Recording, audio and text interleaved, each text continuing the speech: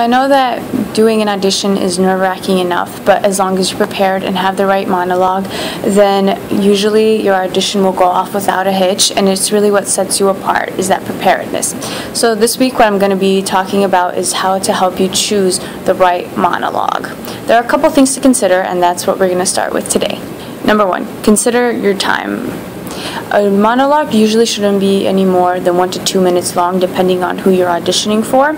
It's usually the generally accepted amount of time, and you should really respect the time limit of the audition. The reason for that is because if you go over the allotted time, then your auditor may just stop you between your monologue, and then your audition will be memorable for all the wrong reasons. When picking a monologue, you should consider your role and make sure that you have one that's age appropriate and also kind of coincides with the role that you're auditioning for. So if you're auditioning for a more dramatic role, try a more serious monologue. Vice versa, if you're going for a more lighthearted role, then try doing a comedy for a monologue. Where to find a good monologue?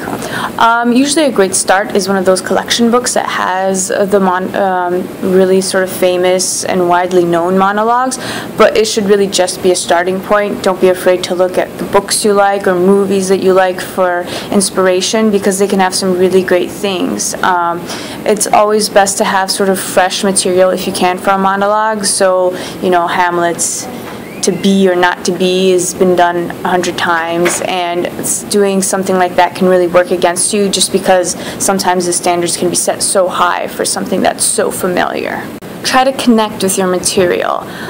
It may take a little bit of a longer time to find the right monologue that you're looking for, but try to find one that you can sort of emotionally connect with, or at least it sort of gets an emotional reaction out of you.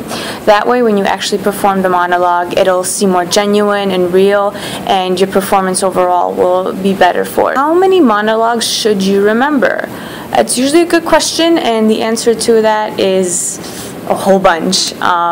Be sure to have a good mix of comedic monologues, dramatic monologues, and some that have a mixture of both.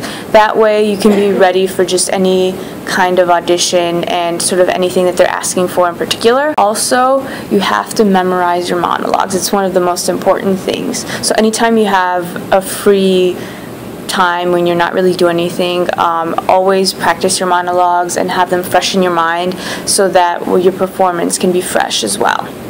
So that's it for me this week. Like the video, subscribe to the page, and I'll see you guys next week.